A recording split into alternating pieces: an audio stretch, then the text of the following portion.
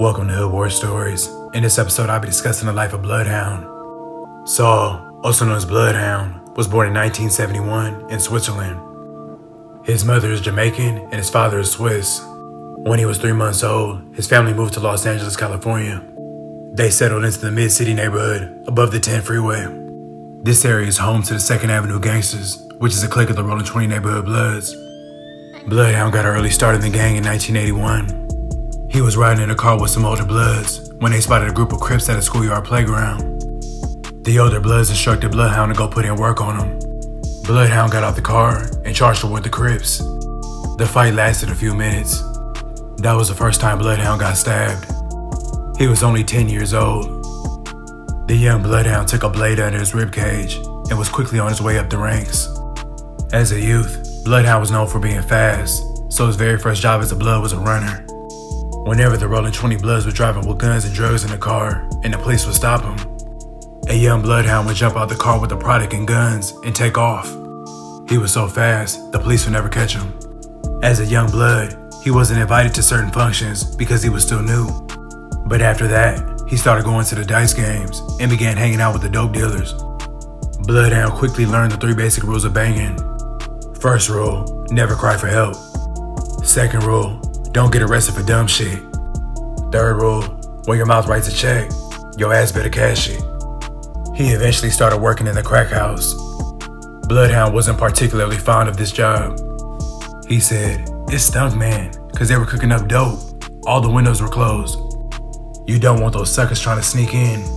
My first time I had to get out. My eyes were watering. I wasn't used to it." To avoid getting busted by the police, Bloodhound and Rollin would toss pigeons and they would fly around the crack house. When the pigeons would tuck a wing and start spinning, that means cops were near. Bloodhound then graduated from a crack house lookout to selling dope. One day, Bloodhound was curb serving, which means selling dope on the sidewalk.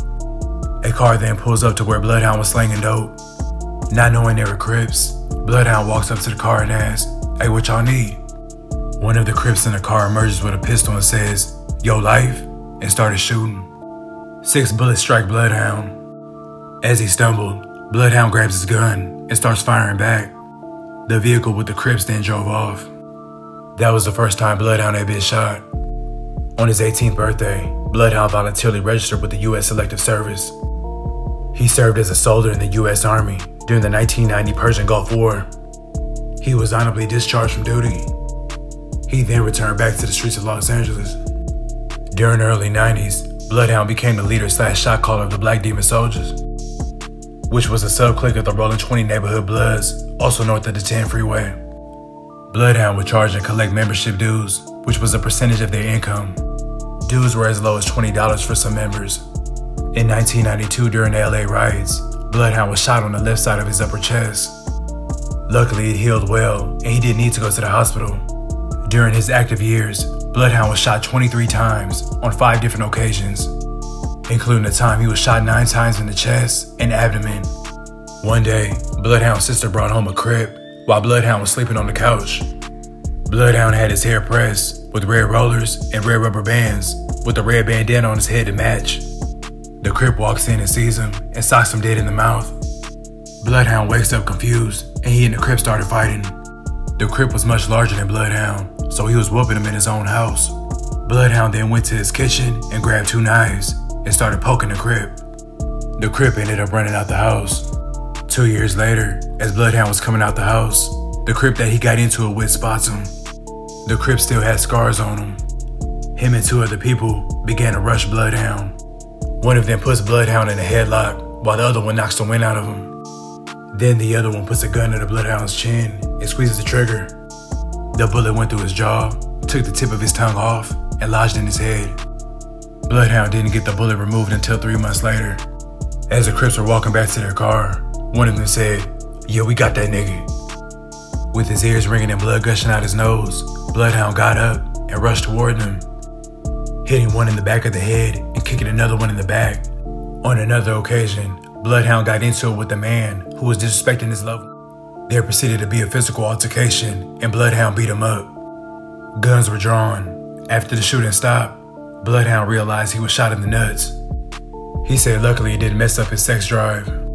A year after that, Latino gang members put a pipe bomb in Bloodhound's car. When he went to go start it, his face caught on fire for about a minute. It took him over a year to recover. During the height of his reign of the Black Demon Soldiers, Bloodhound has been arrested for multiple attempted murders, aggravated assault, and assault with a deadly weapon. Although Bloodhound lived according to the rules of the streets, him getting repeatedly shot by bullets began to change his mind. Bloodhound ended up turning away from the violence and brutality that plagued South Central. He became a respected mediator between the Bloods and the Crips. And thanks to Bloodhound's efforts, he was able to stop many teenagers from making the same mistakes he did during his younger years. He started a family and became the father of 2 children. For years, he did not think about renewing his residence permit. In May of 2010, Bloodhound is detained by U.S. immigration authorities. He was held in custody for 3 years before being deported in 2013. He unfortunately didn't get to say goodbye to his family. Bloodhound currently lives in Zurich, Switzerland, and has only one thing on his mind: to be reunited with his family as soon as possible. The desire appears hopeless. At first, he lived under a bridge. After a few months, he found a job as a dishwasher. He then got a small apartment. Bloodhound firmly believes in his return to the United States. He fights around the clock for it. With his music project Bloodhound and Bloods and his self-made t-shirts, he continues to work toward his goal. I'd like to thank you guys for watching. Please like, comment, and subscribe.